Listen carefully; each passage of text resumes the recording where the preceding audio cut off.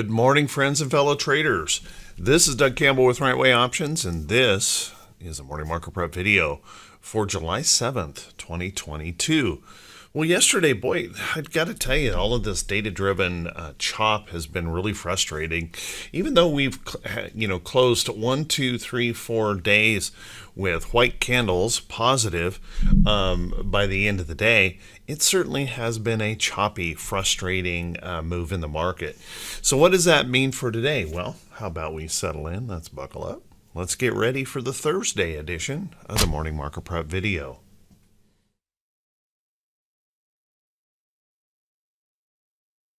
Good morning once again, everyone, and thank you so much for being here. I do truly appreciate it. Let's take a look at these charts and see if we can gain some information about how we may want to approach the market for today. Well, doggone it, it has just been frustrating. If you guys remember, a week ago, I suggested there may be that possibility that we end up in a choppy range waiting for earnings. Unfortunately, that's kind of where we've been. We've been chopping back and forth in a range. Now, although some of the indicators favor a bit of an upside move in the market, we still certainly have a big challenge here for the bulls to overcome with lots of price resistance above, both in price action and technicals. However, we still have that little bit of hope of that upside move. We do need a relief rally in the market, but let's watch those resistance levels above, and the technicals aren't helping either. Notice that we did test the 20-day moving average yesterday, and we're trying to pop above it this morning, but we'll also want to notice the 34 and 50-day moving average up there continuing to be a resistance level with a substantial resistance level just above that area. So keep a close eye on that. Our SPY, well, very much the same. Lots of price movement, man. We've covered a lot of points in the market, but at the end of the day, we haven't changed anything and we haven't really improved much of anything in the market. The good news, however, remains that we continue to hold this higher low, which gives us that hope that we might be able to push through. But with all these resistance levels above and a data-driven market with lots of data coming our way today, boy, anything is possible. So keep an eye on that, and remember those technicals here in the chart of the SPY are not bullish. Now, the SPY had a little bit better luck yesterday, and that's simply because they're really pushing hard on the giant techs right now. I don't know what's inspired that other than earnings are coming in anticipation of those earnings, but they've been pushing on those techs, and that's been providing that levity in all the indexes because we know those big techs now kind of reside in all of the three major indexes. So keep an eye on that. Now, if we were to look at our QQQ had the best of it yesterday, pushing back up, but unfortunately we still haven't been able to break out of that downtrend. We're testing it, we're trying, we're pushing up in that area, but we want to keep in mind we have significant price resistance levels in this chart to deal with, and if we can get through that downtrend, that doesn't necessarily mean that will hold. We've seen before where we pop through on some kind of news event, pop through and then end up reversing the very next day. So watch those resistance levels closely as we do push up there. Remember though, we do have that higher low, and we're just hopefully trying to squeak our way up through there. Now we have the IWM. Oh, by the way, the technicals here also still very challenging, and we have to remember that that 50-day moving average is going to add to that resistance level here in the NASDAQ. If we look at our IWM, well, IWM was the only index that ended up closing down yesterday. We had a lot of stocks below the 200-day moving average, and as you can see, we continue to move in this downtrend. And if I tuck that in and just kind of use that as an outlier right here, you can see that we can actually pop through there and then still reverse and come back down. So what we need on all of these charts, we need to see that we break through and prove to hold a higher low. That's what we need to see before we can gain a whole lot of confidence, and we continue to have to to look at these resistance levels in the chart. The downtrend and the technical resistance continues to be the major obstacle for us to overcome. If we take a look at our VIX, now our VIX tried yesterday to pull back a little bit more. We continue to hold on to that trend, just barely holding on to that trend, and we're holding on to this support area.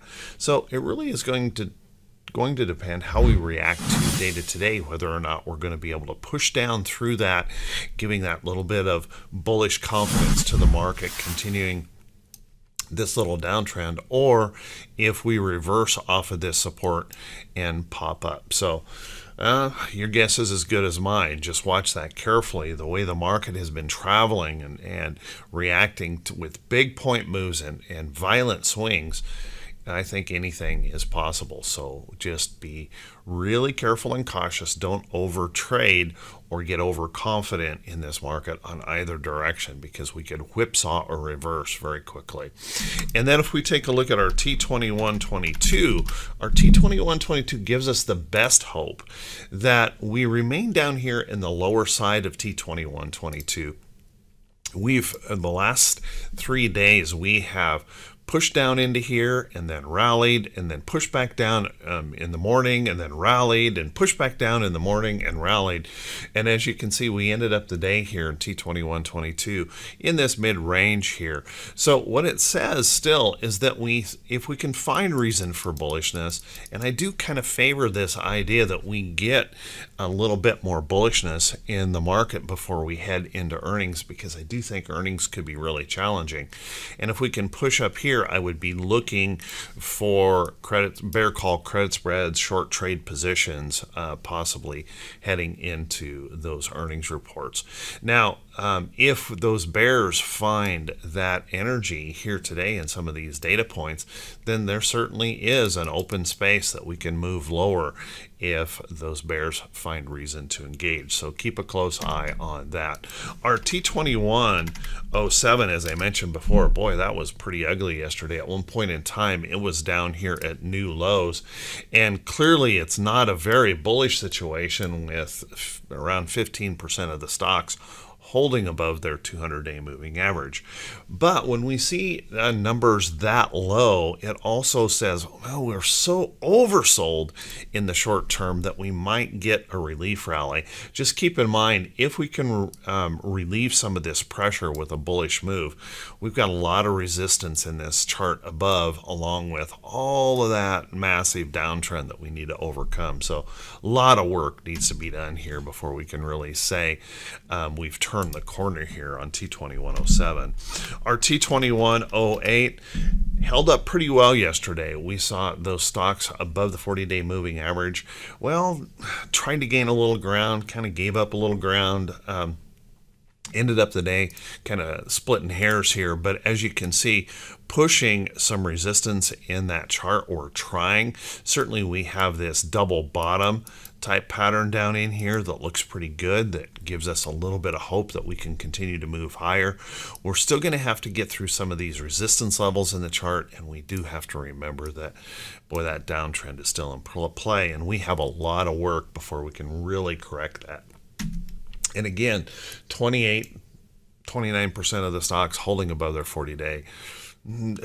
Kind of tough to make a big bullish case on that, but it is nice to see a little bit of relief coming into that sector anyway.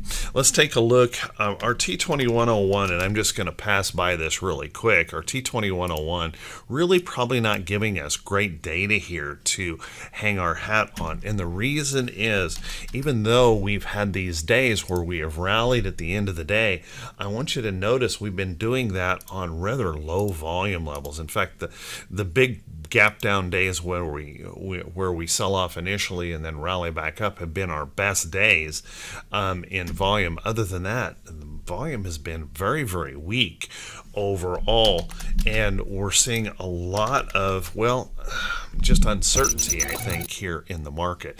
Remember, next Thursday is the official start of third quarter earnings. That's when the big banks, JP Morgan, Morgan Stanley, will start to report. So it is entirely possible, guys, that we could remain in this choppy range here in the market for that length of time. I've seen that kind of price action before, where we hop and pop a little bit on economic data and news events, but we just kind of get locked into a range and we struggle to break out of that range until we start to, we break that logjam with the beginning of earnings. So keep a close eye on that. Let's take a look at our economic calendar for today. And our economic calendar, this is what I've been talking about this morning, the news events that could move us around. We've got an ADP report this morning.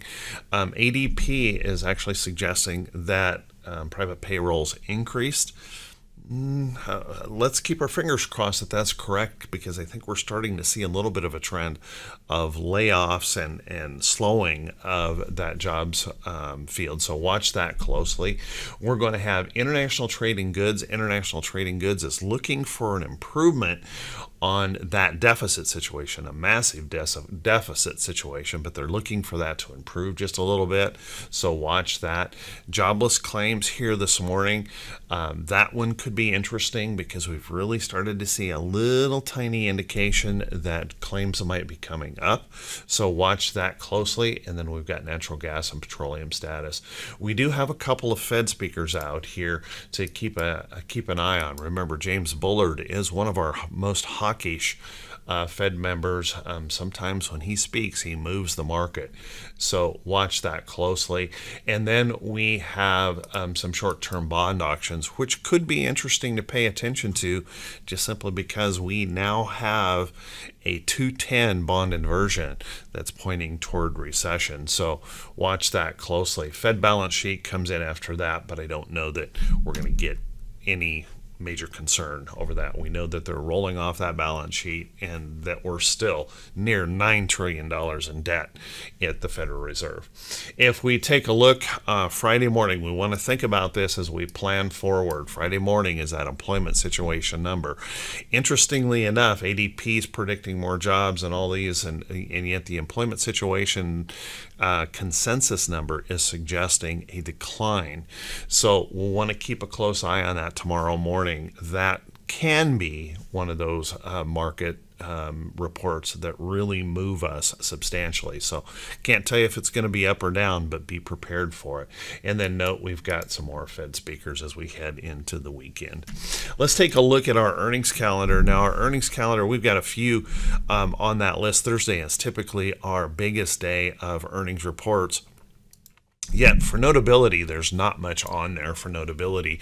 Remember, we're just kind of resting and waiting until third quarter season begins. But we do have a couple here to pay attention to. HELE, Helena Troy will be reporting today. It looks like it's moving lower here at the moment. Probably disappointed on its report this morning. And for this afternoon, we're going to have Levi Strauss. We'll be reporting. Obviously been in an ugly downtrend, trying to find a little bit of a floor here, but struggled with that yesterday, slipping through. So that's going to be an important report to see if they can turn that around. And last but not least, WDFC. WDFC, WD-40 company. We'll want to watch this because this is a pretty nice pattern. This has put in a nice higher low here on this chart, holding up bullishly heading into this earnings report. So I would keep an eye on that this afternoon. Let's take a look at some stocks that could be setting up for today. But before we do that, guys, if you could do me that quick favor, if this is the first time you've seen these videos, if you could please click that subscribe button on YouTube and also click that bell icon when it pops up, so you'll be notified every time I post a video. And if you find these videos to be useful and helpful, if you could please do me that favor and click those thumbs up buttons, leave those brief comments. I do try to answer all those comments. I want you to know that I do read all of those comments, and I work as hard as I can to get rid of all of the spam out of the channel, but it's a constant effort to do that. I want to say thank you to everyone that does take the time to do that and continues to click those thumbs up buttons on other comments on the channel. That does help the channel to grow. Thank you so much. You guys are awesome. Let's take a look at some stocks that could be setting up. And remember, guys, these are not stocks that I would suggest to anyone without your own review and your decision whether this stock meets your risk requirements in the market. Remember, you should never ever just follow someone else's trade idea without understanding the why of the trade, understanding the risk of the trade, and whether or not it fits your own personal trading style. Let's take a look at a couple here. As you guys know, I've been mentioning UPS here. UPS continues to kind of chop around in a little bit of price range, but I like this, the way this chart has set up in pushing to the upside, a little higher low. You could easily be an owner of this now, or you could easily wait for a little while if this rests back into this trend before it can deal with this price resistance and break through to the upside. I do think, however, one of the certain trends is people are buying more and more online, and these shippers are going to be very, very important to us. So keep an eye on these. If there's anything that benefited or could benefit through maybe a recession, is bargain shopping online and getting those things shipped directly to your door so you don't have to spend the money on gas. So watch those closely. There may be some opportunities here. You may also want to take a quick look at healthcare. Now, healthcare is one of those things, even in a recessionary period, we're going to need. And if you've been watching the news, it seems like there's been more of a crop up of pandemic related diseases continue to crop up and create hate and discontent around the world in different places. So watch that closely. Healthcare is going to be one of those essential sectors that could continue to move to the upside. And I'll let you know that I do have a bias here because I did pick up a position here on XLV for a longer term hold, just because I think it's one of the sectors that may benefit during a recession. So keep a close eye on this. Nice little inverted head and shoulders pattern with that chart looking a little bit higher here at the moment. So watch that closely. You might also want to keep an eye on stocks in the utility sector. Utility has been coming up, and again, it's one of those sectors, it's one of the things that we're going to need in a recession. So watch that closely. They've come up here pretty sharply. We still have a lot of work to do. Notice in XLU we have resistance right here in the chart that we need to get through. We also have a significant downtrend that we need to overcome here in that chart. So may not be quite ready for prime time, but I do think it might be worth watching. Another place you want to be keeping an eye on is maybe in the defensive sector area, food related stocks, lower in discount retail, things like Dollar General. Dollar General has been moving up and looks like it's ready to possibly attack this all-time high. Dollar General pushing up. We've got a beautiful little upside trend going on here in what I used to call a stepper pattern. As you can see, we just move up, step over, consolidate, move up, step over, consolidate, move up. If we can punch through that area, there's no reason to say that we can't just step up and cross over and look for that next upside opportunity. So keep an eye on Dollar General. DLTR, Dollar Tree, is also making a move here recently, breaking its downtrend. Now, I wouldn't want to chase this one because it's moved up quite a ways already, but let's see if this can rest or pull back and start that more of that stepper pattern in here and look for that next opportunity in Dollar Tree. I think it's worth keeping an eye on. Also, I would keep an eye on some of the pandemic favorite stocks that are coming back around. We saw things like Etsy. Etsy coming up out of this bottom. Notice the break of the downtrend. Now, Etsy had just huge results during the pandemic. They were just really, really strong moves. And as you can see, breaking that downtrend, breaking through some resistance in the chart, any rest or pullback sets up that upside trend here above resistance. And you can see that we're pushing above that 50-day moving average, creating what we call a rounded bottom breakout. So watch carefully for that. Other stocks in that same kind of area would be like Snow. Snow's trying to come up through here, as you can see, holding up in that rounded bottom breakout pattern. I do think that's worth keeping an eye on. Watch these potential trends. We might need to rest a little bit more in here before we get going on some of these, but there are quite a few of these patterns starting to show up in charts, so keep a close eye on those. You might also want to be keeping an eye on some of those food sector stocks. Take a look at like Campbell Soup. Now, I know these are really, really boring stocks, but they pay strong dividend yields. And you can see we have a bullish pattern here in the chart where we've moved up into this zone and we're consolidating that move. If we can continue this bullishness here, we might find that next opportunity where that pops on through to the upside. Been seeing moves in other defensive sector stocks, food-related stocks. Take a look at stocks like Hormel.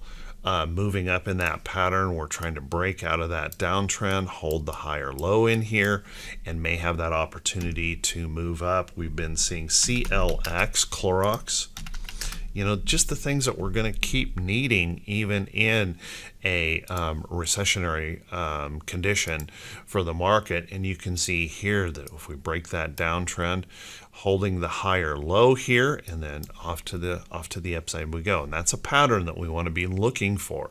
Get through those downtrends, prove to hold, and then look for that upside move to come into play. So quite a few of those out there in the market to be watching. Other places like PepsiCo making a move back to the upside, trying to bust through that downtrend, holding the higher lows, moving on higher. So keep an eye on some of those food-related stocks that are looking pretty good and in that defensive sector. One other place would be telecommunications.